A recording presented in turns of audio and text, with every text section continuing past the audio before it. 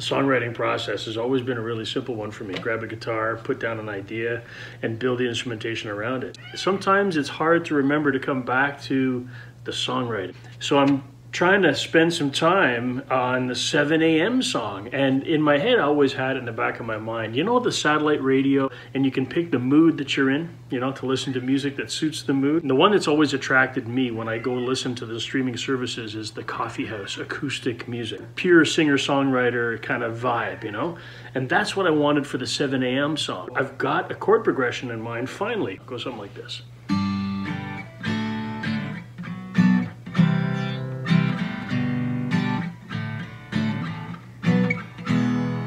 And I don't imagine there's going to be much else except for some acoustic guitar and some lyrics. But the thing that happens, little shakers and backup vocals, and there could very well be 50 tracks on this sucker before the end. Who knows?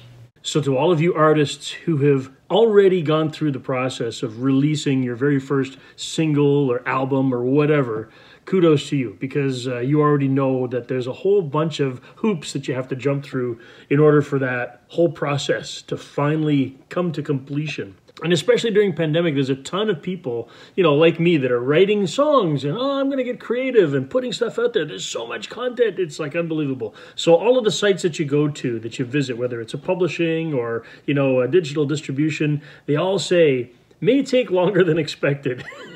Yeah, that's for sure. And I'm just really nonchalant about it because it's my first, but it certainly won't be my last time that I release a song online.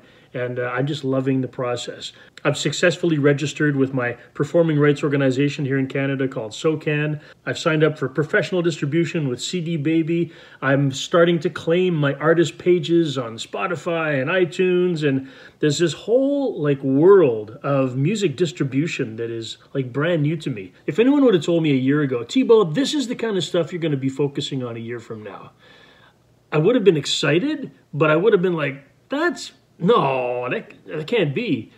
And yeah, it totally is. It's amazing. Chaos truly brings incredible things. It feels like fucking forever since I opened these projects. I mean, I was in the thick of doing guitars and basses and stuff, and then whoop, I got sidetracked. Well, sidetracked. I went on to other things that have to be done in order to release music, you know? But it's good to come back to and just hit play and like, oh, I like this very much. I'm looking at Silent Running, which is the 4 a.m. song in the 24 song project. It's the submarine song. It's going into deep sleep after a crazy night of partying. The main character, I can't necessarily call him a protagonist because he does some pretty nasty shit. The main character of this 24 song project has gone through crap since, 1 a.m., 2 a.m., 3 a.m., and it's like, it's finally slumber time. Listening to this after almost a month of being away is really refreshing because I think I captured the essence of what I wanted to do. I've always struggled with that because I felt like so compelled to compare myself with other songwriters, and that's shit. You should never do that. And the thing that I try and remember that I picked up from various wise artists out there in the world that always say, there's nobody else in the world that can write the way you do. And that's what I have to remember. Did I do the best job that I can do? And I think this is a good reflection of that. So this is definitely going to be my second release. I'm not necessarily going in chronological order with the 24 songs for various reasons. This is definitely going to be the second release. And I might try doing it with DistroKid. Happy Friday. I don't know why we say Happy Friday. It doesn't matter. During pandemic, every day is the same, right? It doesn't make a difference anymore. Fridays just come with this good vibe, right? Everyone feels good on a Friday. So I'm feeling great today. Releasing my first single, or the process of getting ready to release that single, has been such an educational thing for me. I never knew how much was involved in getting a song ready to release to the public. If you do things right. I mean, there's nothing stopping you from just throwing a song on SoundCloud and say, here, listen.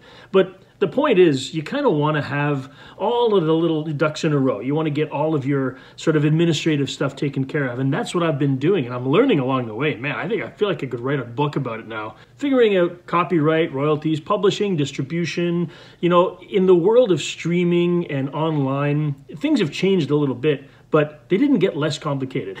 They just stayed as complicated as ever. Copyright is not an easy thing to navigate. Some of my friends out there are with indie labels or big labels, and there's people that take care of that kind of stuff, and I totally get why, because when you're doing it yourself, when you're totally 100% indie, it's a lot to navigate the first time through. But generally speaking, I find that the community around this is very helpful. And even the organizations that you have to deal with, your performing rights organizations and those publishers and all that, you know, if you get the right person on the right day of the week, excellent, excellent support. But it happens sometimes where your emails go unanswered and you're just waiting on information so that you can get some shit done. Man, it's not a fun thing to navigate. I won't pretend to be an expert, and I won't even say, contact me for advice, because I am not, you know, someone who knows a lot about it. I just know what I went through and how to get from A to B, and literally, I'm at B and I'm done. I don't want to be an expert on this. I just know that once things are set up, and for instance, you got your Spotify and your Apple Music and all of those vehicles are ready to go, because then you can just sort of release your music and know that it's going to end up in the right places. Finding out the details of how to get there, that's the challenge. I feel like I've overcome a lot of those hurdles now, and I can actually get back to songwriting.